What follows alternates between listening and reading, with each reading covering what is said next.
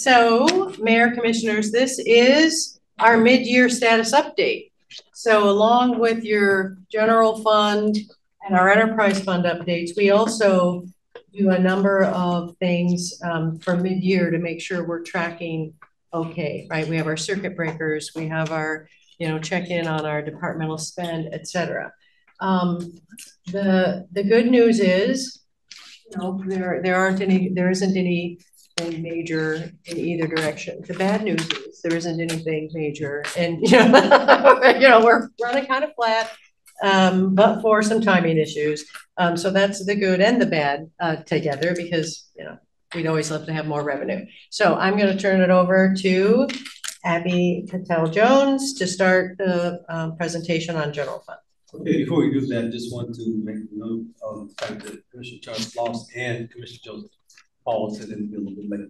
Okay. Thanks, Mayor. Thank you, City Manager. Can you guys hear me? Yes. Okay. All right, so we'll kick it off with the general fund. Thank you. So we'll go over the statement and talk through some high-level summary before we dive deeper into the analysis that will show as of June our performance. All revenues, as you can see here, all revenues have increased 0.5% or a little over $500,000 when compared to 2023. Compared to budget, we are also performing better. We are $2.2 million above the year-to-date budget, or 2.1%. The largest increase, as you can see, is in our income tax category, which is also our largest source of revenue. Income tax is $2.3 million above 2023, or 2.9%. And we'll talk more in detail about income tax in the next slide. Property tax and other taxes also saw an increase. You may recall from our March presentation that property tax and other taxes category was down. And that was due to the pending settlement for the first half of property tax that we were awaiting from the Montgomery County. As of June, we've received that settlement. And so that's why you're seeing that increase with the property values going up. We're seeing property tax and other taxes going up by $1 million or 24.6% compared to last year, same time. The other notable increase is in other intergovernmental category, which is up 87.5% or $1.2 million. And this is largely due to the timing of casino payment, which we will discuss in detail a little bit later in the presentation. The other thing to note here, which we've been saying all throughout the year, is the local government fund. It has a decline of 100% compared to last year because we haven't received local government fund revenue since August of 2023 due to our pending liability for the photo enforcement fund that the local government fund is being reduced by the state. Based on the projections and looking at the reductions that we're seeing month over month in the local government fund, we expect to fulfill our liability by October of this year. And so for November and December, we expect to see a payment for local government fund this year. The largest, we already talked about that. On the expenditure side, as of June 2024, expenditures were under budget, which means we have a favorable variance by $2.7 million or 2.2%. Expenditures were $5.5 million higher than 2023 amounts. Personnel costs, which is the largest expense on the expenditure side, were $4.1 million under budget and $1.3 million above 2023 amounts. Although there was a 7% wage increase for most employees, we're not seeing that year-over-year increase, and this is partly due to the absence of lump sum payment. As you may recall, in 2023, we had a lump sum payment which was paid out in January of 2023, whereas in 2024, we do not have that lump sum payment. The ongoing vacancies and the delay in police contract is also contributing to not that much increase year over year. Compared to budget, contracts and materials and other uses were up $1.2 million. And compared to 2023, Contracts and materials and other uses were up $3.4 million or 16.5%. Much of this increase is in various maintenance costs, management and public service contracts, and payments to internal service funds. Investments are shown in the purple section here. And as you can see, investments are front-loaded. We process most investments in February of 2023 so that we have time for procurement of those capital equipment and projects. At the end of 2024, sources exceeded uses by $8.3 million, and this is largely due to the early funding of investments. And then also we have a one-time budget solution in our 2024 budget, which is a transfer from the photo enforcement fund into the general fund in the amount of $5 million. That transfer hasn't been processed as of June of 2024. And so that's why we're seeing that large delta between sources over uses.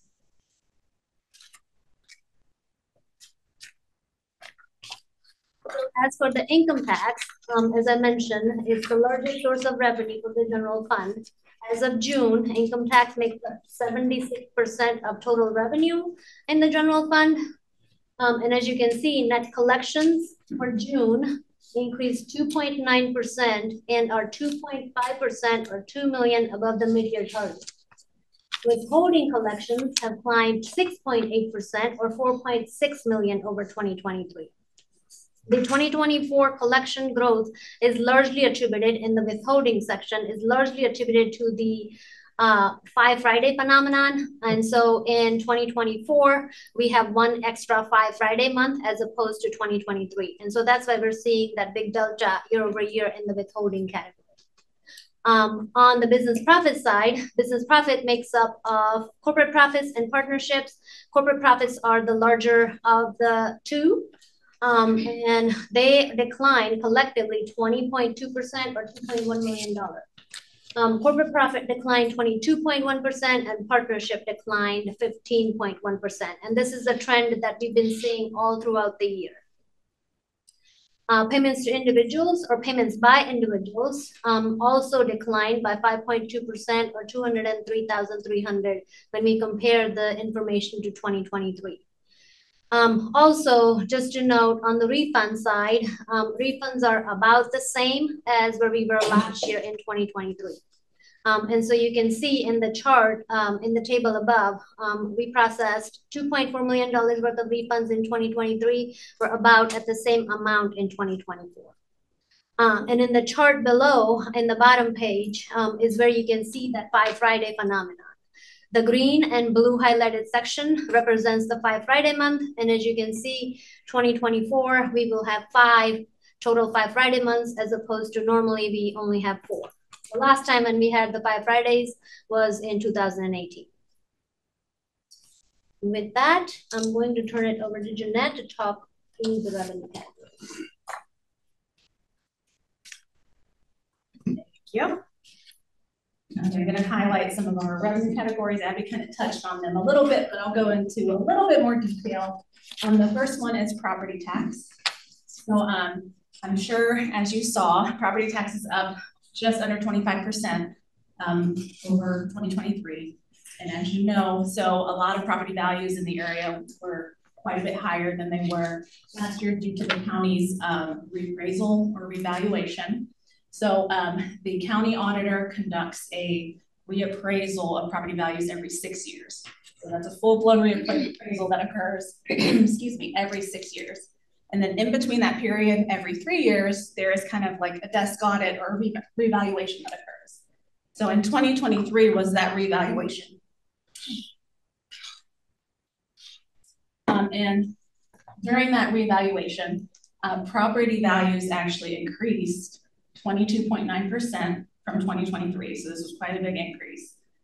But this is still under the peak of prior to the Great Recession in 2006. So in 2023, property values were just slightly over $2 billion in total. They were about $2.1 billion if you go back to 2006. So we're just slightly under where we were. But the delta in terms of where we were from 2023 is about 23% higher. And you can really see that significant growth in the bar chart, why we are up 24.6% higher in revenue. And then when the reval was done kind of in 2020, we would have experienced that revenue come in 2021. It just grew about 6.9%. So you can really see how much more these property values have grown and how much more revenue we're bringing in 2024. So this growth was kind of offset a little bit.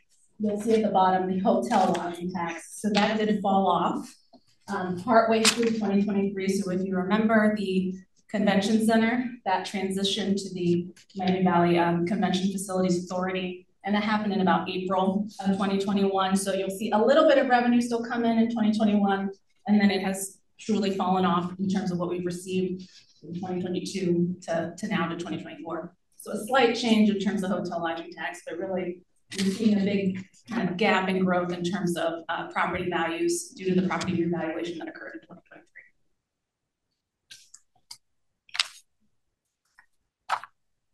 Other charges for services. So this is kind of a catch-all category, so to speak. It include a lot of the charges that we have listed. So overall, other charges for services are down slightly, about 6%. $326,000, and I'll talk through a couple of the areas where they're down. So the first one, you will see the largest dollar value decrease is in your parking charges. So that is down just over $160,000, or about 15.5%. So some of this is down because of the elimination of parking charges at our municipal garage for employees. And, additionally, we're seeing fewer events and fewer parking charges go through at the Oregon garage near the convention center. So those two kind of combined are driving down some of that year-over-year growth. We're seeing actually a decline in terms of parking charges for the city. The second largest dollar value decline you'll see in that police charges line. So that is now $104,500, just under 20% year over year. And so there's a little bit of nuance in here, which I'm sure you're not surprised about. So what is in the police charges, those are typically charges for either contracted or non-contracted police overtime work. So I'm sure you're aware, with some higher attrition levels, lower staffing levels, there's less time for them to do overtime contracted and non-contracted work. Obviously, if they're going to do overtime, it's going to go to first response emergencies, and then they would be able to do some of this non-contracted and contracted work. So some of that would include like being at scenes for the construction on the highway, or if they needed to do like be on a specialized unit, like a DEA unit or a drug unit, something like that. So if they have a little bit fewer time to do that overtime contracted work here. So that's why you are seeing that decline. The other reduction you'll see down is in the plans, development, and exam fees, and that is down about 41%. So that was starting to peak kind of post-COVID when there was a lot of activity in the area, construction activity, and it's starting to kind of eke back down a little bit. And then the other kind of three areas that are going to get lumped together. So your indirect cost reimbursements, your miscellaneous charges, and your municipal court charges, they're down just about 2.2% in total. There is good news. So all of these declines have been offset by an increase in recreation charges. So that is up just over 59%. So some of what we're seeing with the recreation charges, so that just over $600,000 that was brought in, it's kind of returning back to what it was pre-COVID. So prior to COVID in 2019, it was about $222,000, $220,000. So we're seeing higher kind of summer camp registrations, silver sneaker program registrations, and that's why you're seeing the recreation charges are kind of starting to eat back up. So that is kind of offsetting some of those differences. Okay, and then other intergovernmental. So other intergovernmental, as you probably noticed from the statement, it is up about 87.5%. And part of that, as Abby kind of talked through, so the largest portion of these other intergovernmental revenues is casino taxes. So you'll see kind of from 2020 to 2022, we have consistently kind of brought in 2 of the 4, so we get a payment every quarter. So 2 payments were received as of June through that period. But at this point last year, in 2023, we'd only received 1 of those quarterly payments. So that quarterly payment did not come in until about August. So we didn't see that normalize until August in terms of those 2 quarterly payments. So you are seeing, truthfully, it's not down. We did get the quarterly payment of about a little over $1 million last year in August.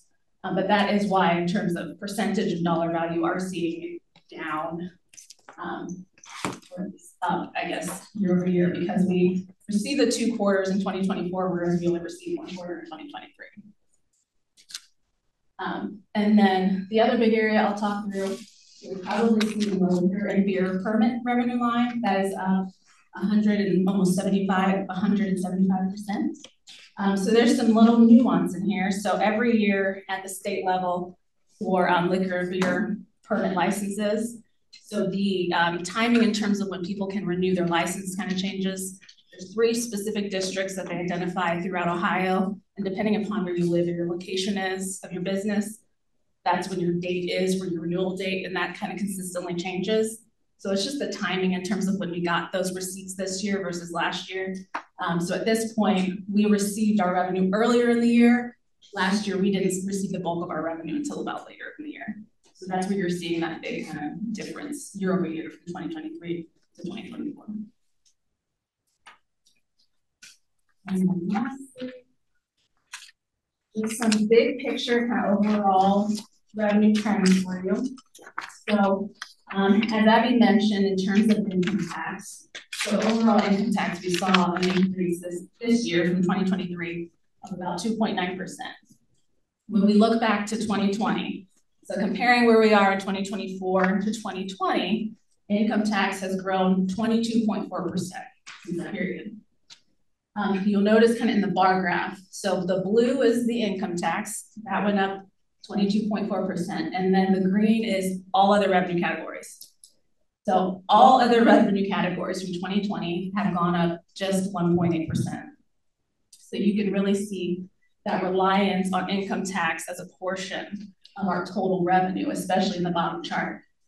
At this point of the year in 2024, income tax is 76.5% of total revenue. So you can really see how much our total revenue is reliant on that income tax portion and how small a portion the all other revenue. Some of that in all other revenue is that nuance with the local government fund, since we haven't received any at this point last year. That's why that 1.8% is kind of low. Some other areas where we saw some kind of big variances from 2020. So property and other taxes, as we talked through the property revaluation that occurred, property taxes have grown from 2020 at least about 40%. And then EMS run or EMS fees are up due to a higher level of runs. We still continue to see a higher level of runs that really kind of peaked after the pandemic, but we're still seeing higher EMS runs, and that's driving up revenue about $1 million from 2020. And then in the other revenue category, there is a decline from 2020, but in 2020, one of the big revenue sources we received in other revenue was the workers' comp distribution during the pandemic. There was a big distribution that went out to a lot of municipalities to kind of help us through the COVID pandemic. We haven't received another one, so that is why the other revenue category, if you were to look at it from 5 years ago, is down about 41.6%. That's it for revenue. I'm going to give it right back to Abby. So next we will talk through the expenditure trends. First up, we have personnel costs. Personnel costs increased 1.8% or slightly under $1.3 million when we compare the personnel cost to 2023. And that increase is largely associated with the normal wage increases.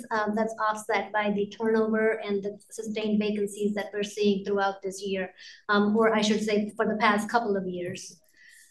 Civilian wages and personnel categories increased 2.7% or a little under $600,000. And that's largely due to the wage and step increases that we have in our 2024's budget.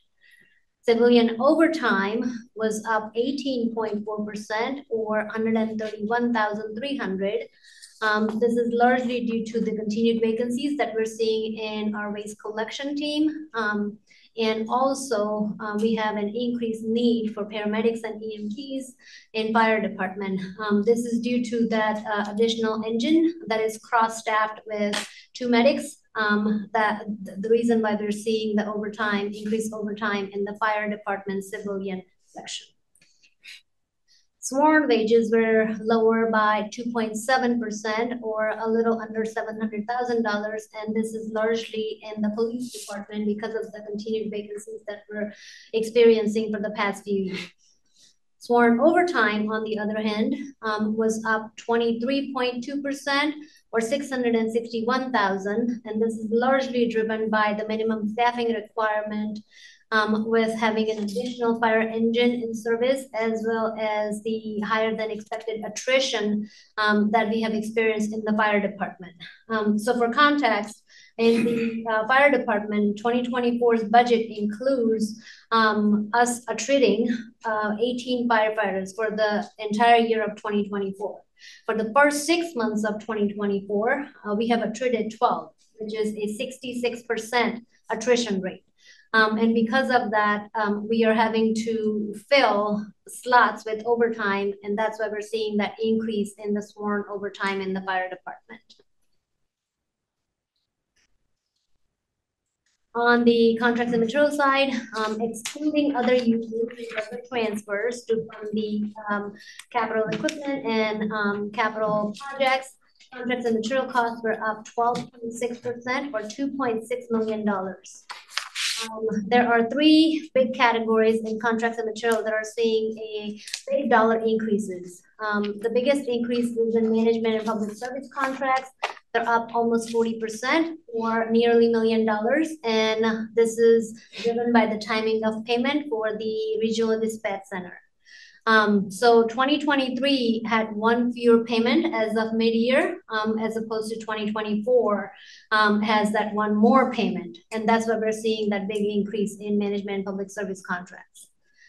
For the maintenance cost, they were up almost nearly 40% or a little over or nearly $900,000 when we compare the data to 2023. And this is largely due to the increased cost for computer security and then various costs associated with, in various different department costs associated with the maintenance of facilities. Payments to internal service funds were also up by 31.1% or $845,000. And this is largely due to the increased fleet repair costs that we've been experiencing. We have seen the same trend throughout this year. The trend started actually later last year and has continued as we have increased need for repairing our current fleet. Supplies and material costs increased by $348,300, and this is largely impacted by the need for supplies in the police department. The increases in contracts and material were offset by decreases in a couple categories, one being the utility costs. Utility costs were down $531,400 in 2024, and this is due to the one-time cost for LED upgrade of street lighting that we experienced in 2023. This was a one-time expense that occurred in 2023 and is not occurring in 2024. That's why we're seeing that decline in 2024. And then the other category is professional services, which is up $179,600.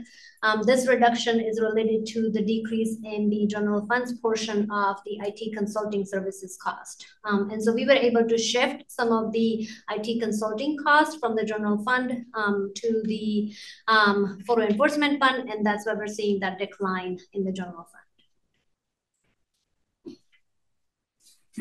As for the big picture on the expenditure trend for the 5-year period from 2020 to 2024, collectively personnel and contracts and material have increased by over $15.8 million or 19.1%. Off of that $15.8 million, $9.2 million is in personnel cost. And this is largely attributed to the growth in personnel cost, which is the wage and line movement that we have experienced year over year. Contracts and material expenses increased 37.5% when we look at the information and compared to 2022. And that is amount to $6.5 million. Contracts and material expenses were lower in 2020 as the city limited expenditures to essential goods and services in response to the COVID-19 pandemic. So 2020, contracts and materials were much lower in comparison to what we have today in 2024. These pandemic-related supply chain delays that we experienced in 2021 and to a certain degree continued in 2022 also suppressed that contracts and material costs in 2021 and 2022. The cost increased drastically into 2023 and 2024, not only because of the normal contracts and material expenses that were suppressed during 2020, 2021, and 2022, but also because of the fact that we've added some additional cost. A couple of the examples of that additional cost are the court security services, the contract that we have, the sheriff contract that we have with the sheriff's office, that is adding the cost in 2024.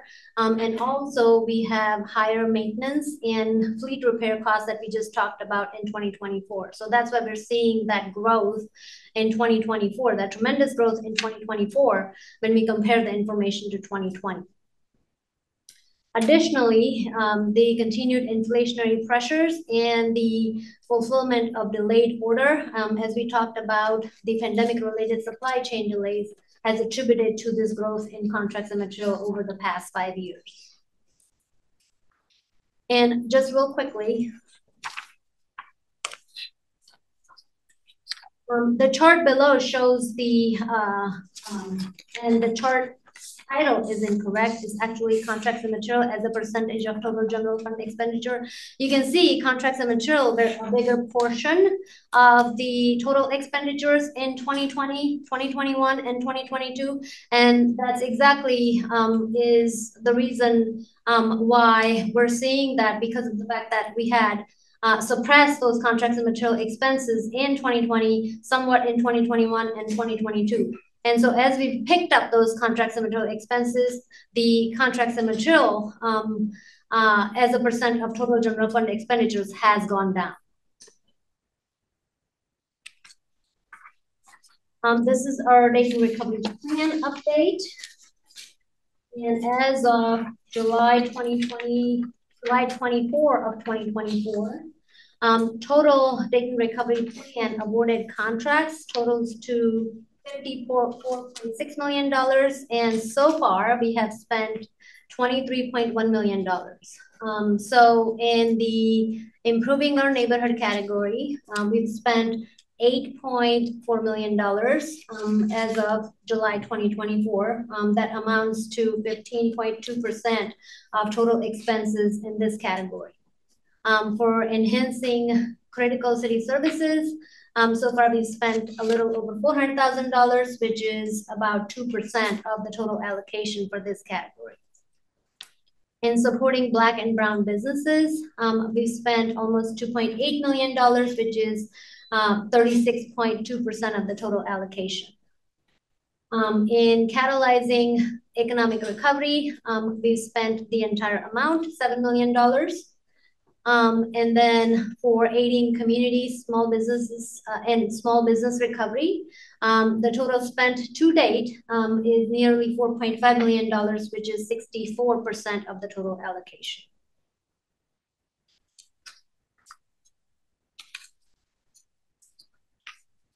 And as the city manager mentioned in her opening remarks, this is the immediate status update. As a result of the 2014 charter amendment that instituted our policy budget, the City Commission adopted a section 49B.42 of the RCGO that prescribes prior to commencement of the budget process for the coming fiscal year, the city manager shall present to the commission a status report on the current budget plan.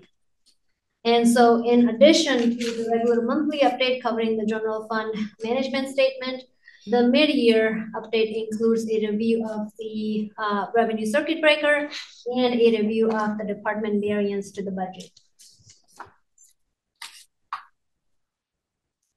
And so this is our circuit breaker. Revenue circuit breaker measures the spread of data and helps us understand on average how far away each data point is from the mean value. It's signaled when revenues are significantly below their historical averages. For our model, our average or mean is for the previous 5 years, which includes 2019 to 2023. And these are the same categories that we saw in our short statement in the second slide. According to the imperial rule, in a normal distribution, about 68% of values will be within 1 standard deviation, about 95% of the values will be within 2 standard deviation, and almost 99% of the values will be within 3 standard deviation. For our purpose, we're using 1 standard deviation and 2 standard deviation, with 1 standard deviation signaling a warning sign and 2 standard deviation indicating a high level of monitoring and or corrective actions should be taken. And as you can see here, the other charges for services category is failing the 1 standard deviation test. And this is largely due to what Jeanette mentioned earlier. The other charges for services category has a lower revenue in all other charges for services category except 1, which was recreation charges. Local government fund is failing both 1 standard deviation test and the 2 standard deviation test, and that's because of the fact that we have not received any revenue for local government fund in 2024. The other category, other revenue category, is failing the 1 standard deviation test, and this is largely due to 2020 having higher revenue. In 2020, because of the pandemic, we received a total of 3 Bureau of Workers' Compensation rebates, and that was to help boost the economy due to the pandemic. As of June, 1 of those 3 rebates was booked by the city, and that is increasing the mean or the average for this category, resulting in a fail for that category at 1 standard deviation. And so nothing to concern here.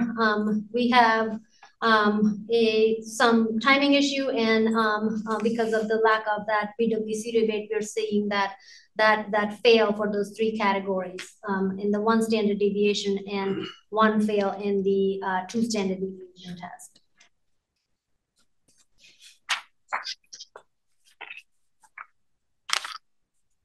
This is our departmental variance. At midpoint, total general fund expenditures and transfer account for 52.5% of the annual budget. Most departments are performing within expected variance threshold, with the exception of fire, information technology, issue 9, and income tax. The variance experienced by fire department is largely due to the higher overtime costs that we've talked about. They are experiencing higher overtime costs for the first half of the year. We graduated 24 recruits as of June, so we should start to see the decline in that overtime for the second half of the year. For the IT department, the variance is outside of the expected threshold, and that's largely because of the timing of payment for the costs related to the technology maintenance. 46% of IT's total budget is in contracts and materials, and is largely spent towards technology subscription services and maintenance costs, which are somewhat front-loaded, and that's why we're seeing that increased percentage at mid-year. Non-departmental, issue 9 and income tax are seeing that bigger variance, and that's largely because of the front loading of investments that we have for the first half of the year. As we continue towards the remainder of the year, we will start to see those 2 categories normalize.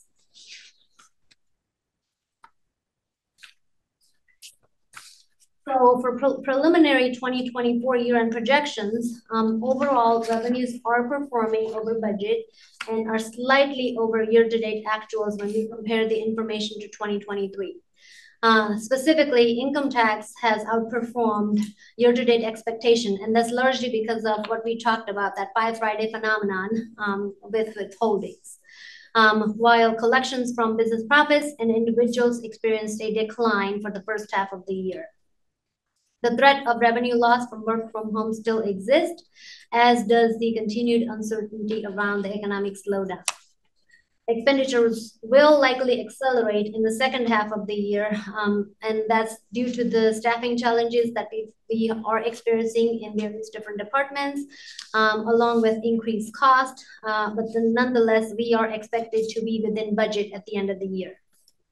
At mid-year point, we expect to end 2024 with a balanced budget and the ability to weather the inflationary cost increases that we have experienced over the last couple of years. With inflationary cost increases, rising personnel costs, and the economic vulnerability of income tax revenue, along with a possible recession, the 2025 budget must be managed prudently, especially given the expiration of ARPA funding at the end of 2024. We know that the ARPA funding is coming to an end at the end of 2024. We have been able to manage and balance the budget so far for the past few years utilizing the ARPA funding, but it is coming to an end at the end of 2024. So we must manage our 2025 budget prudently and make sure that we have a balanced budget in 2025 in the absence of that ARPA funding.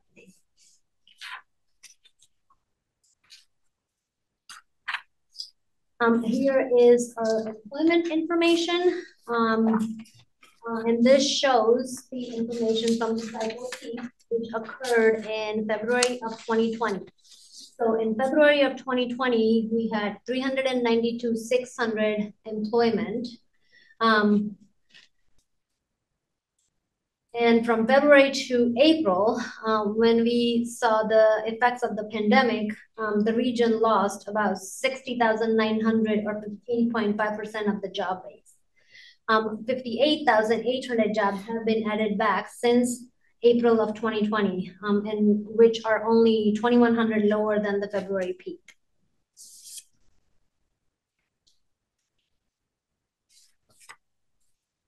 Next, we have the employment by various job categories.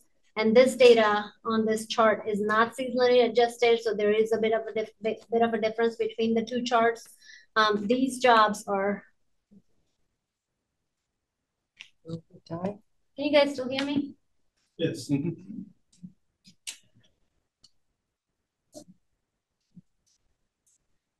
So we're comparing the same thing here, except for that nuance that these are not seasonally adjusted as opposed to the previous chart was seasonally adjusted. These are the jobs that have been added back since the peak, which was in February of 2020. The data is not necessarily for Dayton. This is Dayton MSA, which includes Miami, Montgomery, and Greene County. And as you can see on this chart, 6 out of the 10 categories or industries are still lagging behind the February peak. Professional and business services are down 0.6%. Information has the largest decline. It's down by 24.7%. Manufacturing is down by 4.3%. Government is down 2.2%. Education combined with health is down 0.7%, and financial activity sector is down 8.3%. The largest increase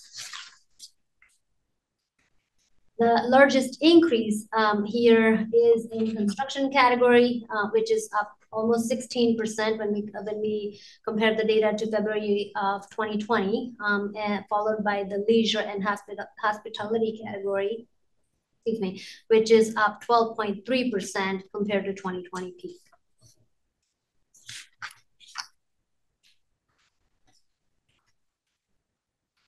So here are our economic indicators. When looking at the economic indicators, all signs are pointing towards a slowing down of the economy. The first chart shows the job opening rate across the United States. The national job opening rate as of May of 2024 is 4.9%, as you can see in that red text in the top corner. While Ohio's job opening rate is at 4.3%, which is one of the lowest in the country. You can see that in the scale in the chart in the bottom. 4.6% and below is the lowest, and Ohio falls within that category at 4.3%. The chart below shows the CPI in Midwest region. The CPI for all items was 2.5% higher than June of 2023. Although higher, the growth has been much slower for the past 12 months. Over the years, prices for food rose 1.7% and energy decreased by 0.8%. And this is largely due to the lower prices for gasoline, which was offset by the rising prices for electricity costs and natural gas. Minus food and energy, all other items improved 2.9%. And so that chart also shows that slow growth in CPI, which is pointing towards that slowing down of the economy.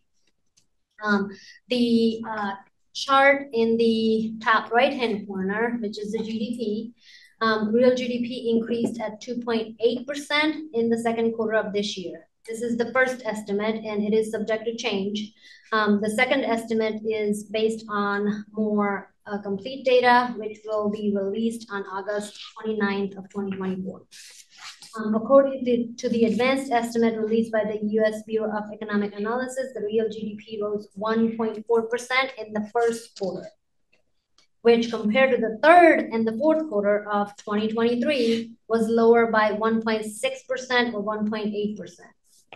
The Bureau of Economic Analysis is attributing the slight acceleration in the second quarter of 2024 to upturn in private inventory investment and an acceleration in consumer spending, which was partly offset by the downturn in residential fixed investment. And then the last chart shows the Ohio's unemployment rate. When we look at the 7th largest city in Ohio, you can see Dayton has one of the highest unemployment rate as of June of 2024.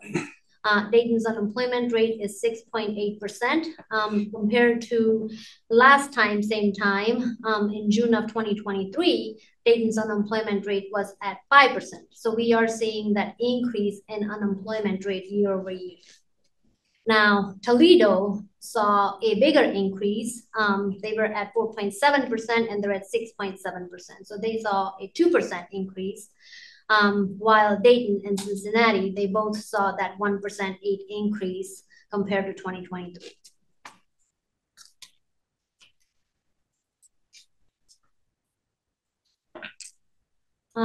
To round out general funds 2024 highlights as of June, in the absence of an additional 5 Friday payroll month, revenues continued to grow stagnantly in the first 6 months when compared to the same period in 2023, with all but 4 revenue categories realizing a lower performance. As we saw, personnel costs were $4.1 million or 5.2% below year-to-date budget. And this is largely attributed to the continued vacancies, specifically vacancies that we're seeing in the police department. Contracts and material and other uses were up 16.5% or $3.4 million. And this is largely due to the increased cost as supply chain issues have eased in the later part of last year and this year. And this is combined with the inflationary cost increases, which is what's adding to this increase year over year in the contracts and material and other uses category. For the first half of 2024, uses exceeded sources by $8.3 million. And as we talked about, this is largely due to the front loading of investment, which we do annually.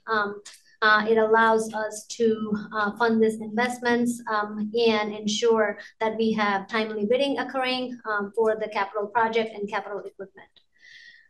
Along with the front loading of investment, the other thing, as we mentioned earlier, the one-time cash transfer from the Photo Enforcement Fund, which we are using to balance the budget in 2024, had not occurred as of June of 2024. It did occur in July of 2024, so you will see that in the next month's statement. at that $8.3 million will go down by that $5 million. With the continued rising expenses, we must be prudent in monitoring our general fund budget as we continue to see the revenues erode year over year. For the past year, 2023, we saw a flat revenue performance, almost flat revenue performance, and that is the case. If it wasn't for that Five Friday phenomenon, we would have seen a flat revenue performance in as of June of 2024. And so our revenues are stagnant for the most part, but our expenditures aren't. Expenditures, specifically personnel costs, which is the highest cost for the general fund, is continue to rise year over year. So we must be prudent in monitoring our budget and making sure that we have a structural balance moving forward.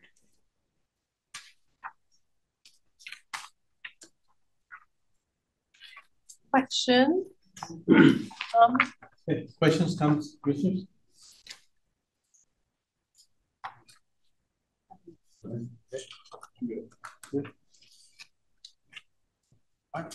All good? Yeah, thank you. All right, it's a lot of information, I know. Okay. So we will then next go on to our water and sanitary sewer fund update. We'll bring forward Powell and Miss Christ.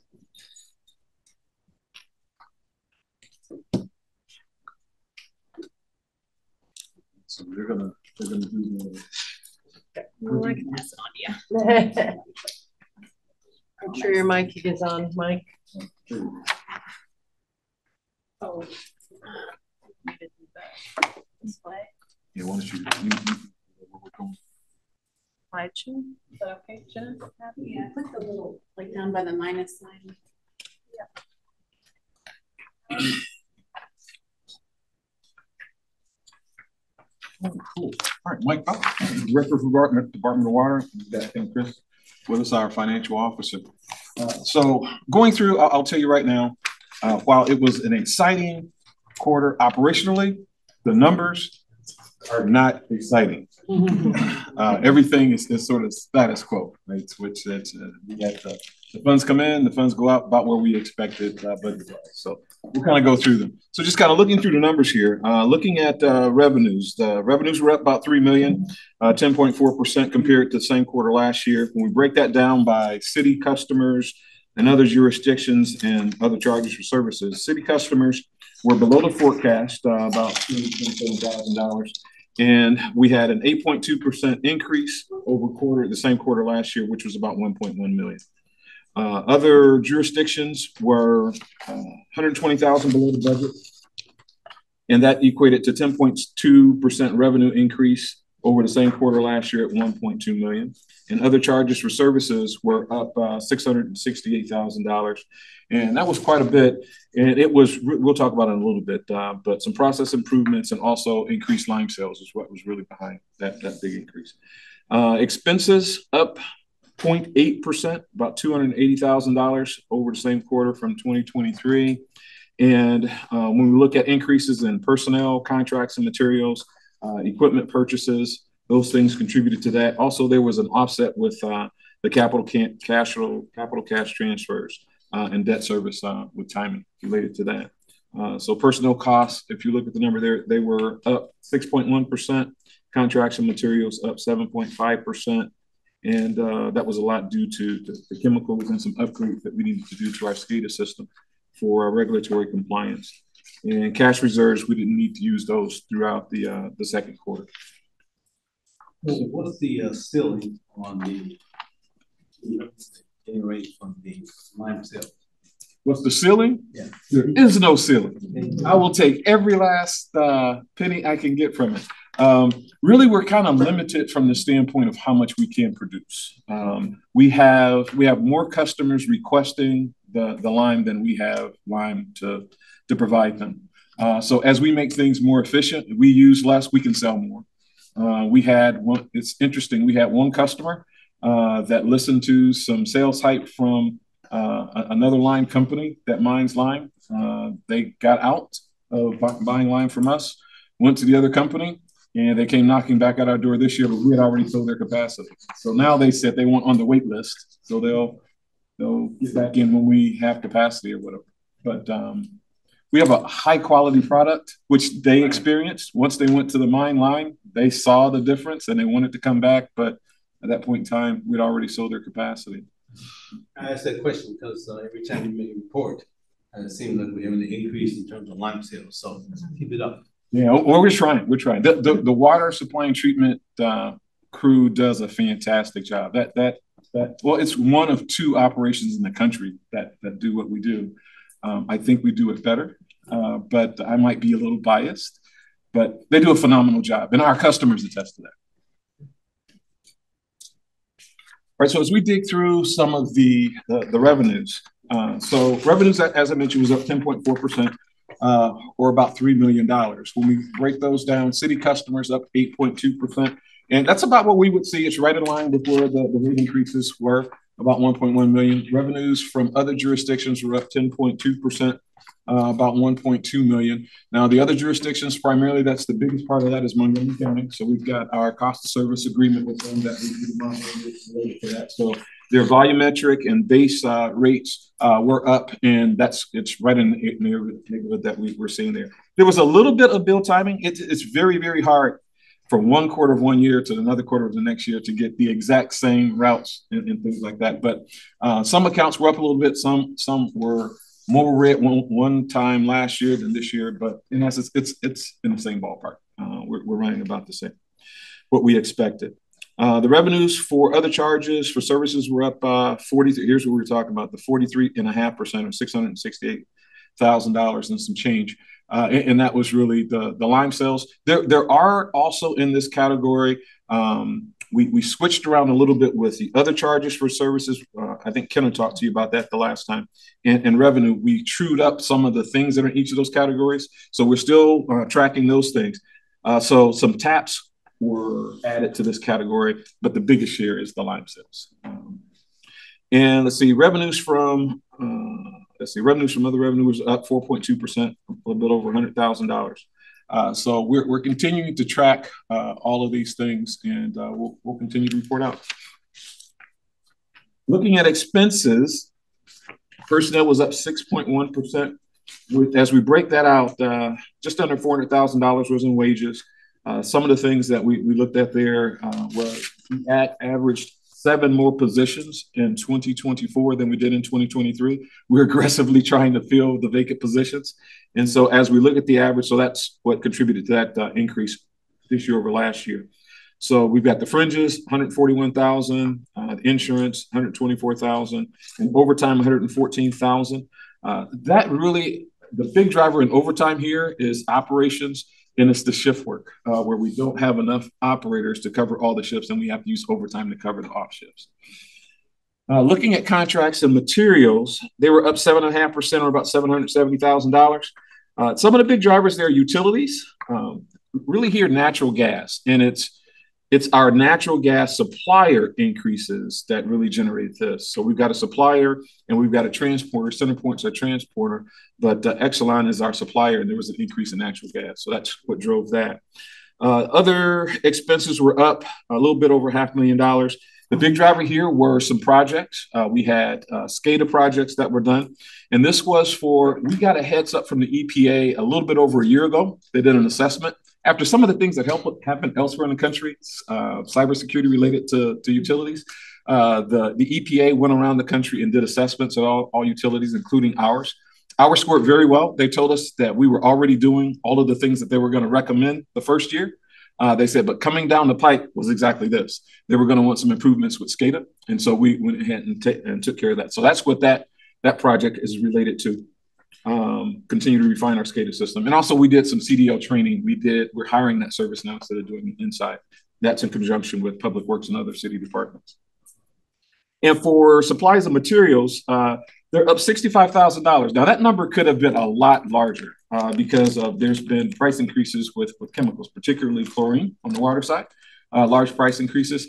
However, what we've done is we've done a few things on the chemical side ourselves. For instance, we had our carbon dioxide certified by the National Science Foundation, which makes it good enough to use in food products, which like our water is. And so we're able now to use our carbon dioxide from the lime kiln, not only in the lime kiln, but also in the operations in the plant. So it reduced the amount of carbon dioxide we need to purchase by like 75%. So this number could have been a lot larger if it hadn't been defrayed by the cost avoidance of us providing our own CO2 and reducing our reliance on CO2 by the outside market too. So, but that one little number doesn't look like much, but it could have been huge if we hadn't defrayed the cost with our operations.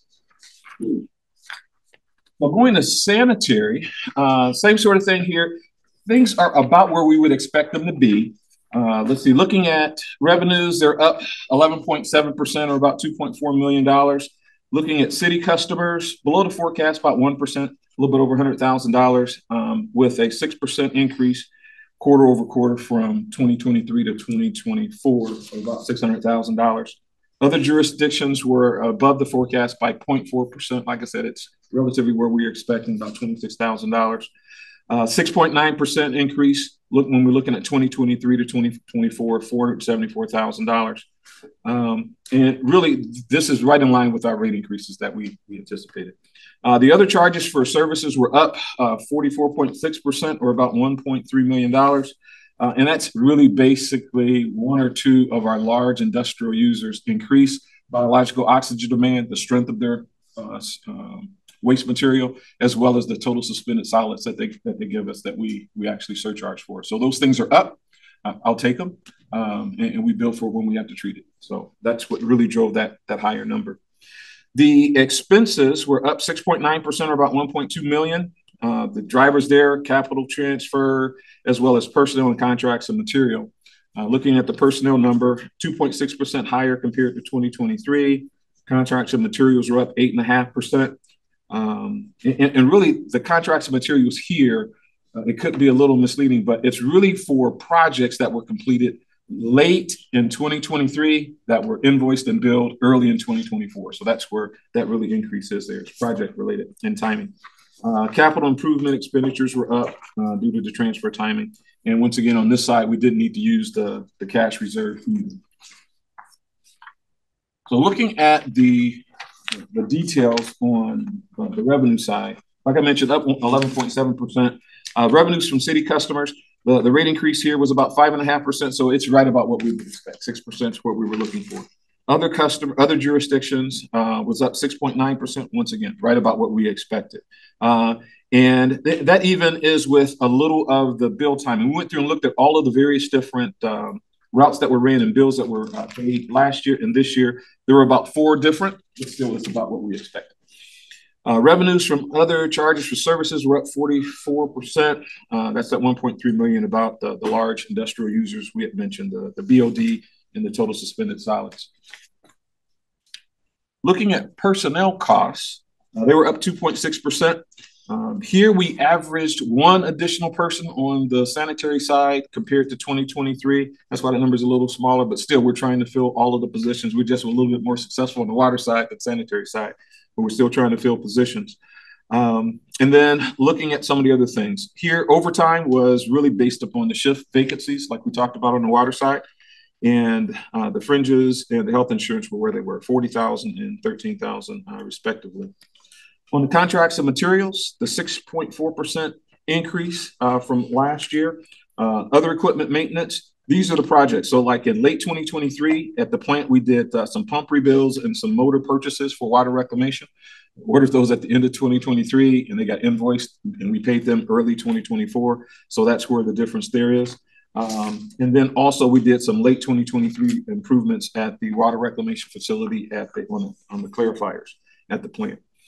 Other professional services were up $264,000. It's really timing. We do the Duke's root control for our sanitary collection system to combat roots within the system. And it's just the timing as to when they can get out and actually perform the work that we hire them for. And they did more or less one year than the other. But it's the same work that's done if we look at it throughout the entire year. It's just timing. Same thing with bill timing associated with the costs allocated with the admin costs that gets billed back to the sanitary fund. And sludge disposal. Here, timing, we had 2 more bills in 2024, and there was also a price increase of about 5%. So that's what contributed to the sludge disposal increase of 181,000. So when we look at it, I told you it was going to be boring. When we look at everything was about what we expected. Lots of things happen in operations like we kind of talked about, but as far as the numbers, we got what we expected to come in, and we put out what we needed to put out, but it was about what we expected. So total revenue for water and sanitary was higher compared to 2023. That's basically because we had rate increases, and our revenue tracked very consistently with the rate increases. And the little differences were really due to bill timing and things like that. The other services increased and revenue decreased. Those are those internal improvements Ken talked to you about the last quarter. And while we're still tweaking those to make sure we get a steady state for those who are reporting in the future as well. And for 2024, personnel was up both in water and sanitary as we fill additional positions. Contracts and materials were up. And really, this was, as we mentioned, project timing and some upgrades that we did for regulatory compliance. We do still get these price increases and are experiencing those, particularly on the chemical side. And we've been trying to combat them with what we do operationally to kind of think smarter and work smarter as well to kind of mitigate those things. And we've been pretty successful with the CO2 as one example. And we've really noticed a decrease in the interruptions from the supply chain, because that's been a tune I've been singing for the last couple of years. We just can't get things because of the supply chain. So that's starting to ease up. So we're starting to get back into our normal kind of thing. So those things have eased slightly. And once again, we didn't need to use the reserve of the cash balance for water nor sanitary through the second quarter of both water and sanitary. Any questions? Questions? Good. I do have one question. Thank you. Thank you, Mayor. It's more so a general question, and it just, thank you, Mr. Powell and team. Thank you. It's more so a general question, and it actually just sparked from the general fund briefing that we just heard from the team, the finance team. And so my question is in lines of the 6.8 unemployment rate that we're seeing in 2024, and knowing that we have a number of vacancies and we're all actively trying to fill those vacancies. So my question is more so like, what are we doing? What efforts are being made to help reduce that 6.8? And it's not geared solely to you all, but just an overall question in terms of like, are we having those conversations? What are we? I know we're actively recruiting them. I know at one point, maybe last year, there was a wage assessment that was completed to kind of compare and see where we are internally in terms of the organization overall. The wage assessment's being done this year. This year. We've been looking at this for a couple of years, commissioners, because we've been having this problem, since COVID, like everyone else. And so there has been cross collaboration across departments about how we advertise. I know that HR and civil service have worked really closely on, job descriptions, barriers that could be reducing interest, and as well as the wage inflation. As we've been bringing people on, we've had to bring on people at higher levels than what the job description entry level was. So, and being more creative. There's been videos produced and pushed out. There's been really creative flyers and recruitment activities, as well as attending more job fairs and things like that. So we've been working at this for, and continue to work at it and steal practices and ideas from others. I can tell you from the water department standpoint, and the city manager is absolutely correct. They have been super in supporting us. And if we can find candidates for certain positions, particularly some of the technical professional ones or what have you, and we're competing against all the other water utilities and everyone, even private industry or whatever, they've been super supportive with helping us to be able to make offers that are in the range that can attract the talent to us. And we've been successful in getting some engineers and some others. Very, very hard to find position. So I thank City Manager for helping us in that regard. But also, we've been doing some things, and we've involved other city departments too. We have a career conference each year, and many of you have been at that and kicked that off for us. And so we've actually invited, and other departments have been a part of that too, where we're trying to attract some of the high school students into the career. The city manager, deputy city manager have connected us with Dayton Public Schools, and we've been engaging with them with how to get students in for internships. And what we like to do is we like to grow the individuals through high school to have them start in some of these entry-level positions right in our department. And if they have experience interning, that makes them even that much more valuable to us in transitioning right into some of these positions that we have.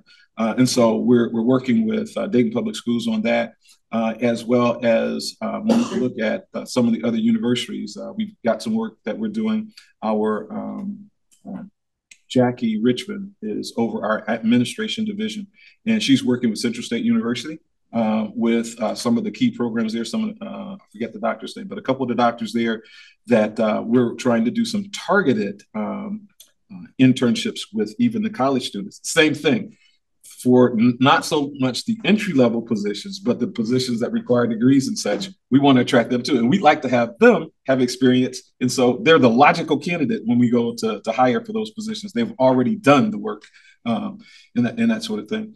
And we kind of start out young too. The water, Children's Water Festival, the fourth graders, let them know about what's in water. Boonshoff, we're doing some things with them. We're trying to get the word out as much as possible that there are great careers in water. You don't need a college degree for many of them. And we're trying. I mean, and it's tough because we're just like every other utility across the country. There's a mass reduction through retirements and things through COVID, and everyone's fighting for the same people. Yeah, so that's forced us to be creative, look at structuring even of jobs, right? Part-time versus full-time. So, because some people want to retire, but they don't want to, they want to do like 10 or 15 hours a week, right? And so we're looking at all of those things because we know how important it is to fill these jobs. Thank you both. I appreciate it. Do we have an expected timeline for the assessment, for the wage assessment? Do you remember the timeline for the assessment that HR is doing? I think they're just getting underway. So I think it's something to be done by the end of the year. Okay, thank you. Thank you, ma'am. Just wanted to add on a bit to the program. One of the things, as you talk about the young people, I think tomorrow is the last day that the executive department is working with a bunch of young people in public schools. In fact, they're using one of your spaces with the water department. And then that seems to have created a lot of excitement with those young people as well. And so that's another good thing as far as that's happening. As far as adults are concerned, one of the questions I have is when you're out recruiting some of the spaces and you look at some of the things that we have been doing over the last several years, and some of it noted by the surveys that we have that go out to the community, that talk about some of the growth factors that we have, some successes, the aspect of more businesses coming to Dayton, and the aspect of medium income rising. Do those things enter into the conversations when individuals are thinking about working for the city of Dayton? We definitely, logically, I would think yes, but just you have much of the conversation about that. We've definitely in recruitment amplified benefits, because the benefits, what we got in some of our conversations with employees that have been here 5 years or less have said, you have to emphasize your benefits more. You have a great benefit package, and making sure that folks know the great benefits. We've also worked really more strategically about the career ladders, or the opportunities that you have once you get in. You know, there's opportunities to grow and be here. I know that we've worked on those, Mayor. Thanks. Additional questions? All right. Thank you. Thank you, Water. We'll now have our update from our Department of Aviation. And I know that Gil will probably talk about this in the presentation. Pretty exciting times going on at Dayton International Airport. As you all know from our previous reports, we aren't completely recovered from COVID. However, we are continuing to see great increases in passenger traffic, largely due to airlines bringing in bigger planes, airlines bringing in more new routes or restoring routes. You know, they do have a little bit of a pilot shortage they're working through. But what I want to really highlight here is that the airport team has been incredibly strategic on the investments that have been made, and our airport has never looked better. And you know, as I've talked about development, you know, for the last 28 years, it's really important that public investment, whether it's infrastructure, whether it's, you know, the tending to the garden, places have to look nice and have to look like they have been invested in to attract other investment. And so the great work the airport has been doing, airport staff has been doing at the airport has led to confidence from the airlines into Dayton International Airport as well. And that's really important part. Largely, you know, they still have to get through their pilot shortage and their fleet situation, but the great team that the great work that Gil and his team are doing in managing that airport so that it looks and receives great investment and attention is making it easier for the airlines to justify reinvesting in Dayton and growing in Dayton. So I just want to say thanks to Gil and his team, because I think they're doing an amazing job. Thank you, City Manager. Gil Turner, Director of Aviation. So just as City Manager said, a lot of things, great things are happening. Our employments are moving in the right direction. As of the end of this first quarter, we're up about 7.1%, about 14,000 passengers have flown through our airport in the first quarter. So we're excited about that. All right. With the numbers, I'm happy to report that our total source is up about $1 million, which is great, represent about 6.6% increase year over year. Now, total source include airport rescue grants are down a little bit. And that's the only reason why that's down, Sean, because we have not drawn down our final ARPA draw as of yet. It's been drawn down, but it didn't show up in the first quarter. So third quarter, you'll see that, but we're doing well even without making that drawdown in the first quarter. So that's all good news. Our airline revenues are up by $286,000, or about 6.9% compared to the second quarter of 2023. This is due to more landing fees and more, as City Manager referenced, the airlines are switching over from the CRJ 200 small aircraft to the narrow body aircraft, which is like the CRJ 7s and the E175s and Airbuses and various other aircraft. So we're seeing larger aircraft coming in, so we're collecting a little bit more landing fees, and we also did increase the landing fee up about maybe 2 cents last year, earlier this year. So it didn't go up very much, but still that it helps out a lot. So we're seeing additional revenue there in landing fees and also additional revenues in the space rent inside the terminal. Non-airline revenues are up about $700,000 or 7.9%, driven by higher revenue from parking and other non-airline revenue sources. Our total uses have increased by about $500,000 or 3.6% year over year. Personnel costs did go up about $225,000 or 4.6%, but it does remain below our 2024 budget, about 5.1%. Capital equipment costs are up about $653,000 or 871.4%. This is due to, like Mr. Powell explained, that there was some equipment that was delivered, that was ordered in 23 that didn't get delivered to early 24. So the payment does come out of, you know, our budget here. So it's a 2024 purchase order, however it shows up in the 2024 budget.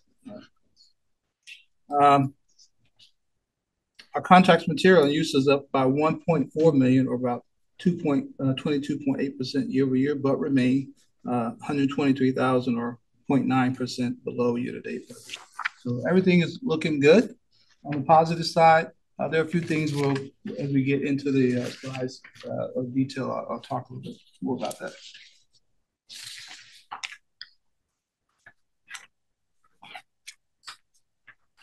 I could talk about the operating revenues. There's two categories we have: is the airline revenues and the non-airline revenues. So, the airline revenues, like we talked about, increased by 286,000 or 6.9% year over year. There's the landing fees and space rents collected this year. And the non-airline revenue side increased by 700,000 or 7.9%.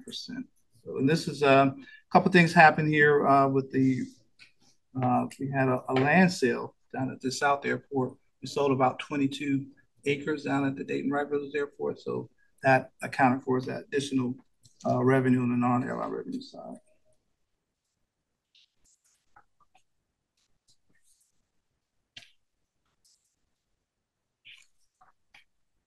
And here breaks down a little bit the components of the airline revenue side. Like we talked about the terminal space rents and the landing fees. So you can see, over time, we have started to get back to where we were back in 2020. The terminal space rent in 2020 was 2.5, and now we're at 2.6. So we're doing pretty good there. So that increased by 3.1%. And then the landing fee side in 2020 is at 1.4. Now we're at 1.7. So things are, all going on a positive direction. So moving in the right direction, just, still haven't fully recovered.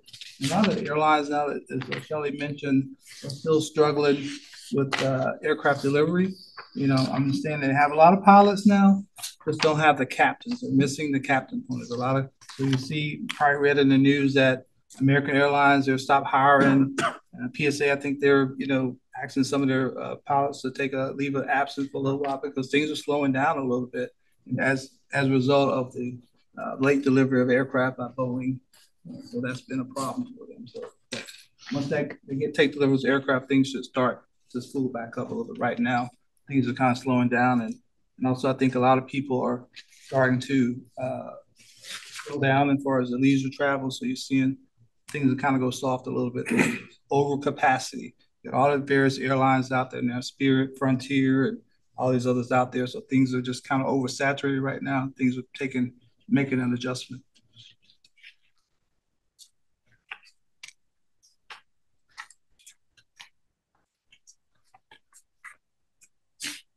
We get into the components of the non-airline revenue side.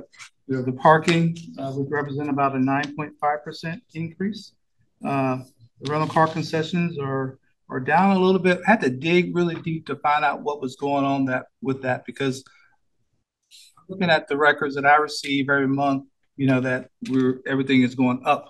But when you compare it to 2023, it's showing that we're down a little bit. So I had to go back a little bit further to the beginning of the pandemic to see what was happening. And because the rental cars pay a MAG, and then when the pandemic happened, the MAG was dropped. So then we made an adjustment.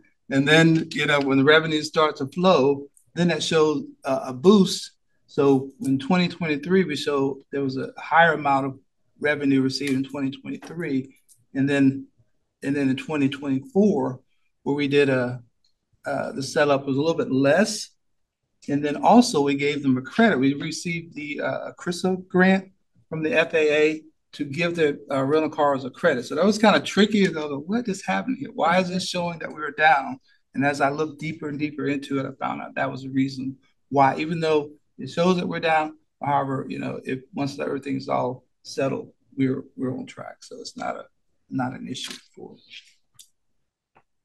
Our concessions in the terminal, really we're just talking about the main ones are the post parities and was the food and beverage and news and gift shop. Those are doing quite well. So they're up about 98,000 or 21.6%. And the other non-air revenues increased by 393,000 or 13.3% compared to 23. And this is, again, we talked about the land sale down at the South Airport. So we're seeing that additional revenue that came in for that. Again, we talked about the rescue grant. So this is our final year of accepting an airport rescue grant. The final one is about $3.6 million that we're going to draw down. It should be shown in the third quarter presentation, and that will be it for us. So, but like I said, we're doing very well. without it this year. So I'm kind of happy that we didn't see it in this first half. Presentation kind of shows that we're kind of everything is going to balance out for our revenues without the even without the offer grant. The total we received about $27 million. Airport rescue.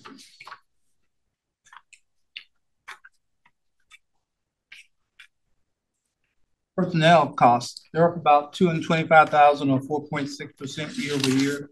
This is due to the annual wage increase of step increases for employees. And the overtime costs went down a little bit, 20.6%. And this is due to our temporary contract services and cleaning services that we're assuming in 2024 because of a lot of the vacancies that we're having. We've had Moonlight was helping us with the on Front Drive with our policing, but we were short staffed on policing. But now things are getting better. We're only down about one police officer position. And the cleaning staff is probably the weakest area we're having for us keeping cleaning staff. There's constant revolving door with the cleaning staff. We can never get up to the target number that we wanted. So we're still using cleaning staff. So our overtime with our permanent staff is down quite a bit.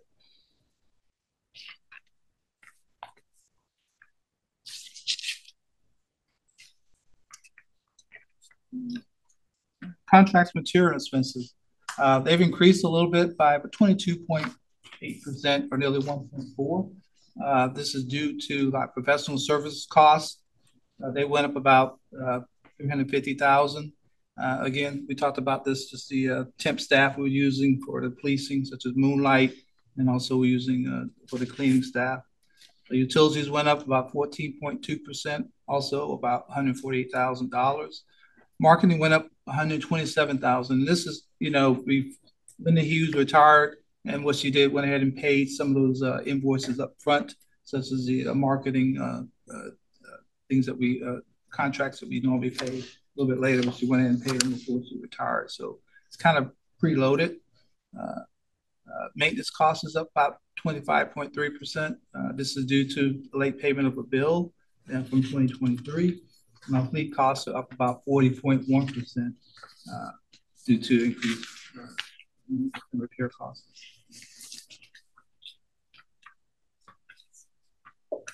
This is the one that kind of talked about our airlines. Because American Airlines is our top airline. They handle about 50% of our traffic at the Dayton airport, as you can see across the board. To the top, American in 2020, 90-some thousand.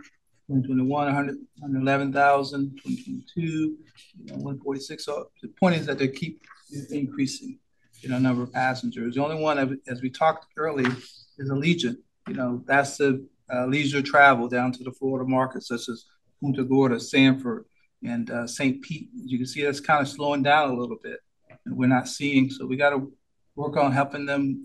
We're going to market that a little bit more, try to get more people to utilize that service, but we're seeing a slight decline there, roughly about 29,000 or 21,000 compared to 24,000 last year. So a little bit soft there, but overall we're up with the increase, 7.1% compared to last year. So I'm pleased there, but yeah, I don't like to see any of our airlines, moving in the wrong direction as far as number of passengers. And to summarize, total sources up by $1 million or 6.6% compared to 2023. And this is due to the parking and the other non-airline revenue.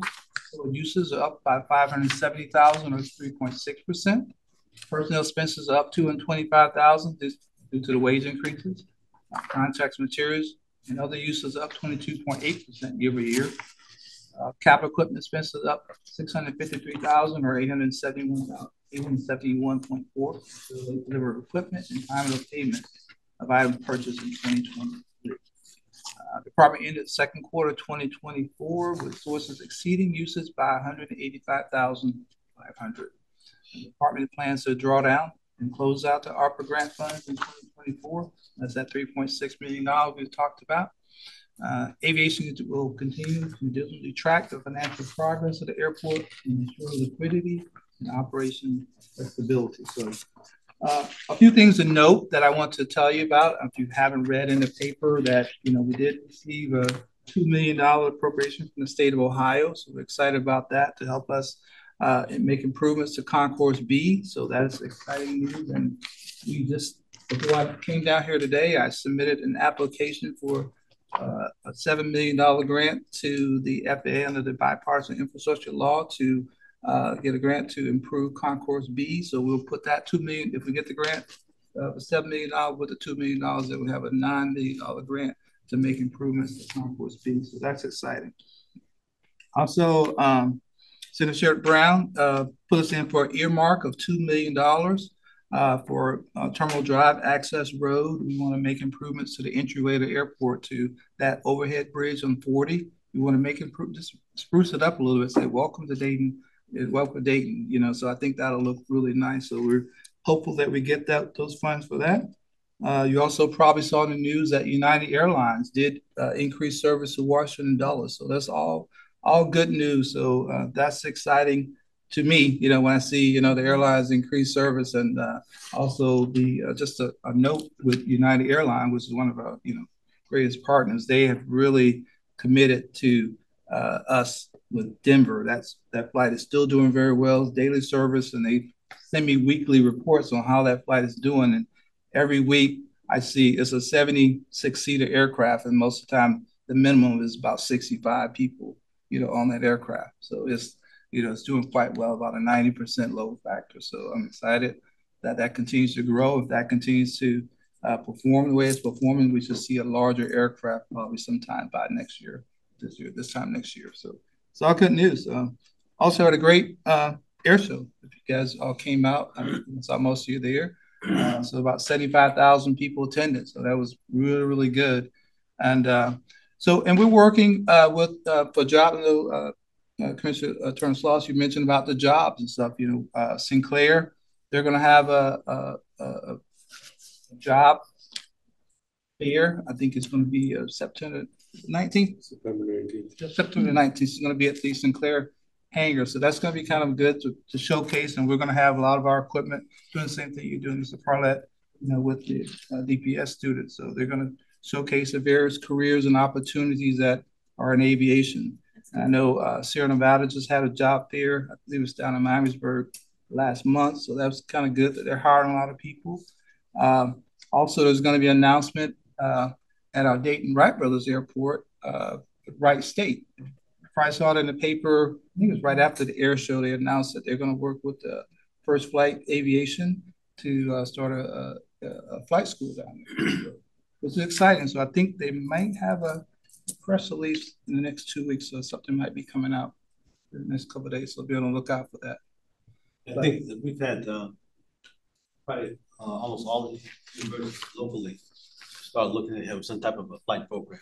Yes, I think Wright State is first in terms of doing that, but in terms of pilots even. So it's all a good thing for us. Yes, sir. So that's all I have. Is there anything in the air for other markets? Well, I will rather not talk about it right now, but there's always something. You're always in communication with someone, whether or not it's going to materialize or not. I can't, say or not, but there are always talks. Cross their fingers and cross their toes, and cross your eyes even. Okay. Any questions? Comments? Yes, Mayor. Yes. Thank you, Mayor. Thank you, Mr. Turner. Congratulations. Thank you, Ms. Dixon, for highlighting all the great work that's being done by Mr. Turner and the entire aviation team. Thank you, sir, for being here as well. Thank you both. My question is, and more so in lines of, I know often we're in competition with some of the other airports, if you will. How are we in terms of the rates? And with that being said, in terms of the competition with other areas, Cincinnati, Columbus, how are we doing in rates? Well, in terms of rates, we're a lot higher than Cincinnati and Columbus. A lot of their rates and charges based on the number of employments that they have and the weights that they have. So given the fact that we have less enplanements, less aircraft coming in and out of here, then that means we collect less landing weights and stuff. So, and we can only charge the airlines for what they use. You know, they use the runway, they use our maintenance of the airfield. So that's how we charge them based on that. But the more aircraft come in here, the more weights come in, that drives that cost down. So there's an option also, you can subsidize that. So we could subsidize that, but still, you know, as you know, we're still coming out of our recovery financially. So there's no funding there to do that. But we are a lot higher in other airports than ours. Thank you. Look, again, congratulations to you and all in the great work. Thank you. Good. Oh, No, Ms. Dixon? Oh, we're all done. You're done. We're done. All right, thank you. Thanks, Dad.